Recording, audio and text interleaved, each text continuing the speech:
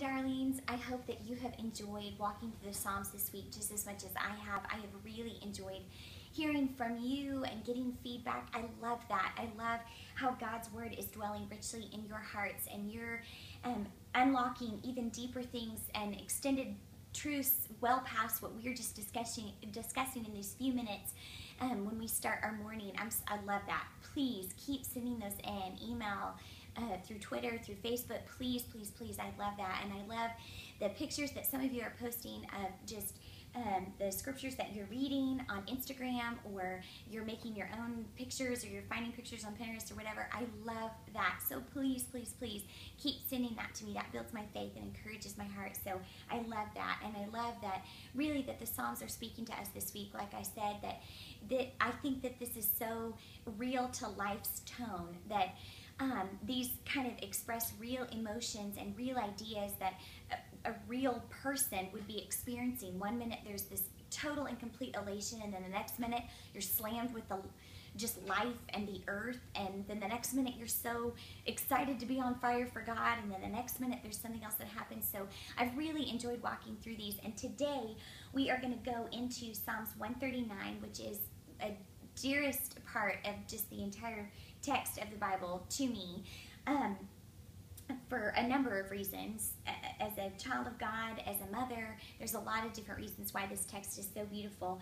But I'm going to actually today we're going to go over Psalms 139, 1 through 5, the front end part of it. And it is so, it blows my mind, really, that God wants to know me, first of all. That really just blows up every kind of something that I would understand, that the creator of the entire universe, all the cosmos, everything that we see or feel or touch or understand about the world that we live in, God created it, and he wants to know me personally and intimately. That's just a mind blow for me.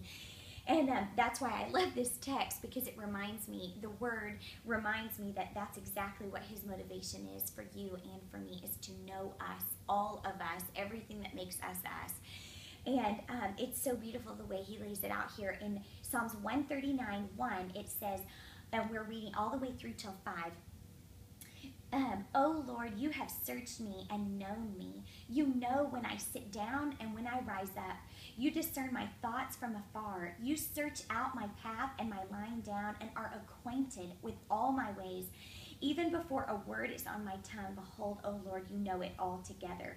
You hem me in behind and before, and lay your hand upon me. First of all, it is kind of terrifying to know that everything I'm thinking or feeling, or even, I don't even know I'm about to say it or think it, God already knows that I'm about to say it or think it, which is a little crazy. And the thoughts that I have rolling around in my skull, sometimes I think, oh, that's so, I wish God didn't know that that's how I felt about that. But what's so wonderful, and what I want us to see and receive from this text, is that we are worth the knowing. I think sometimes as women, I feel either ashamed of something in my life, or I feel nervous that something about me is going to be like, eek, that's a little much, or yikes, I don't really want to know anymore about you, thanks so much, and you can just go on your way. And this right here says that I am worth the knowing. As a woman, that speaks straight through my pink earphones and right to my pink heart, that I am worth the knowing, that I'm not, it's worth the risk to know me more. The word actually know, discern, search, acquainted, known, those are all things that involve action and progressive and continually and constant. Being acquainted with someone means that you're constantly going to kind of come into their reality. I'm acquainted. I want to be known. I want to know you. I want to search out. That is what God is doing with us, that he wants to know us. He wants to he wants you to allow yourself to be known. I think that that's the other thing.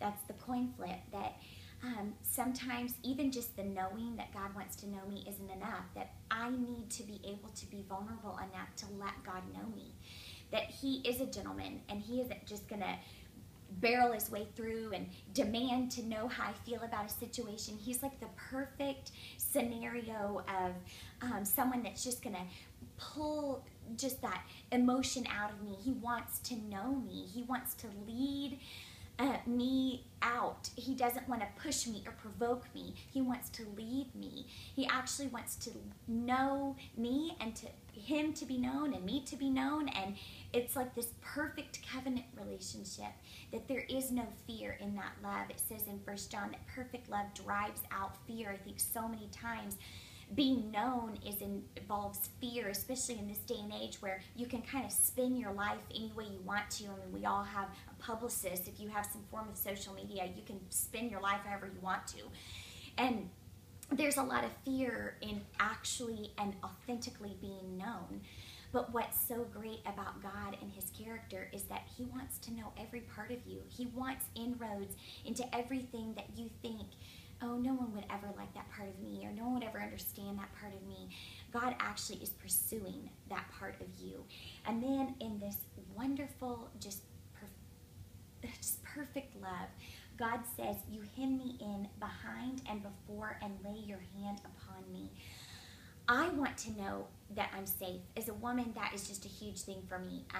I need to know that there's a lot of me spilling out all over everywhere. I use my hands a lot to speak. I'm highly emotional.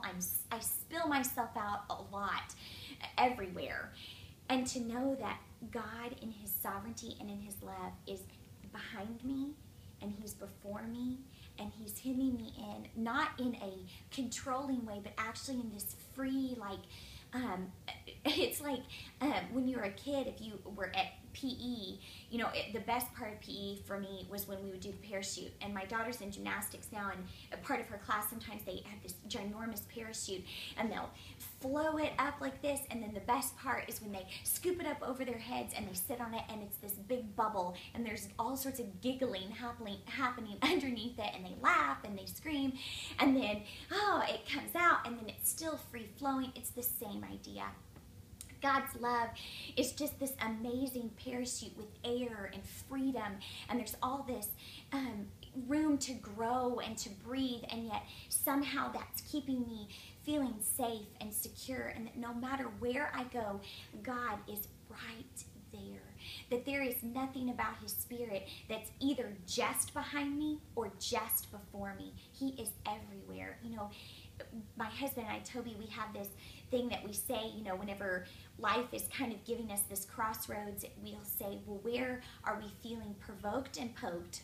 Like where the enemy is either pushing us or poking us, like poking your shoulders, like, you know, that I have to make a decision right then, or where God's spirit or the enemy is just kind of antagonizing me, or just really, he's either in front of me or he's behind me.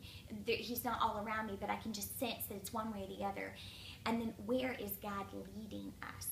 Because God's spirit is so fantastic, because when it has God's name written all over it, you've got God in front of you, leading you lovingly, drawing you.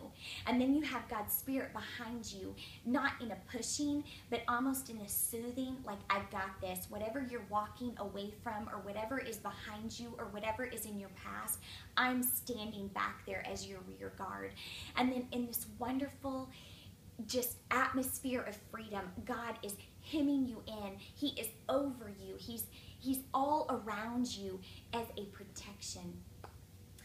Today, I want us to see all the ways that, one, that we are not allowing ourselves to be known, that we are, actually have written in the side of my Bible, don't live in denial of God's continual presence. I think sometimes we just ignore that he's continually with us. I think we forget, partly because we're human and we're flesh, but partly because we consciously decide that God's just not there.